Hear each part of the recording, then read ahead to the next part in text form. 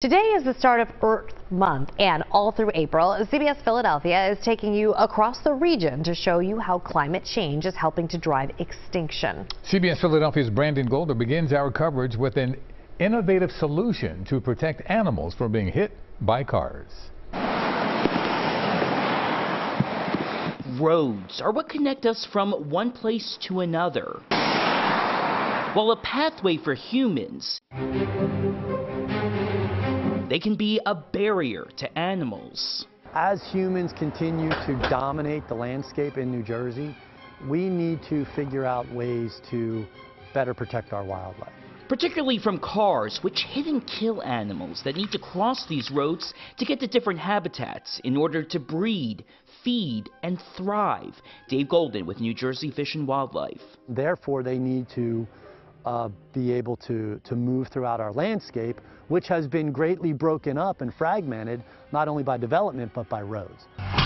Instead of animals going over these dangerous roads, why not help them go underneath?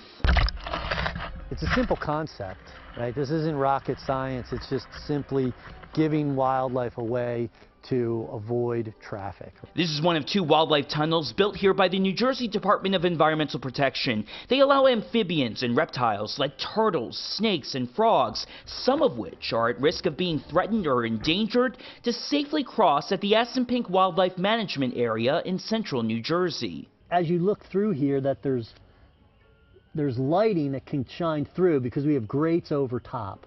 And so that's an important design element for these culverts.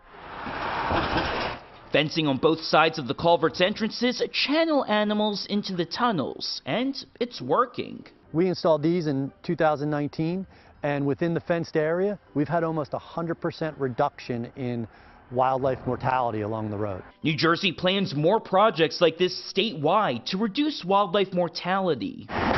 Besides building custom culverts, the state is building fencing like this along major highways like the Atlantic City Expressway to guide wildlife toward pre-existing culverts built for storm management. The rationale for doing this is based on a growing understanding that roads have a real impact on wildlife populations.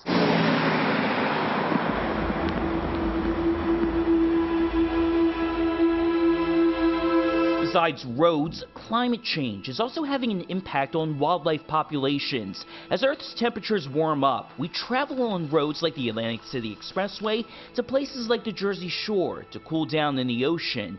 The very same roads block animals from migrating north to cooler places in the era of climate change that are now better suited to breed and forage. And if we don't maintain connectivity in New Jersey, then climate change has an even greater impact on species because they're not able to find the temperatures and the climates that they need to be successful. NJDEP Commissioner Sean LaTourette says, like the roads that connect us, our actions are a direct path to what happens to our environment. We need our environment to ensure good health, to ensure public safety, and to ensure that we can enjoy this world that we share. By creating pathways for animals to connect them to the places where they can survive, under the roadways that connect us to the places where we can thrive. Brandon Goldner, CBS News, Philadelphia.